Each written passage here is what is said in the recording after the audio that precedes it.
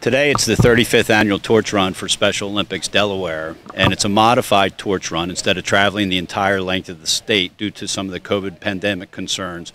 What they've done this year is one of the torches left from Middletown Police Department this morning, the other one left from the Georgetown Circle earlier than that this morning.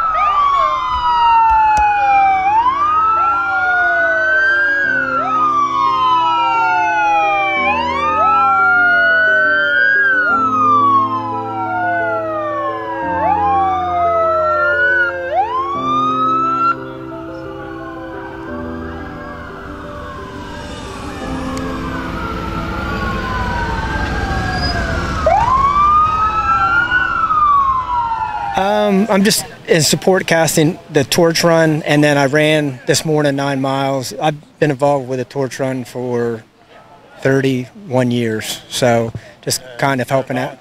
Yes, okay. Got involved the first year that I became a trooper. And what made you decide to get involved? I had, up in college, we had to go to 2 Special Olympic events for the class of athletic training.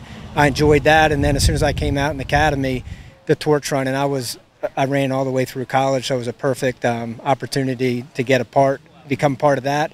I did the torch run, and then in the fall I started helping coach. So, and it's been the greatest joy of my life, next to my family. So if there's anybody out there that's interested in getting involved, what would you have to say to them?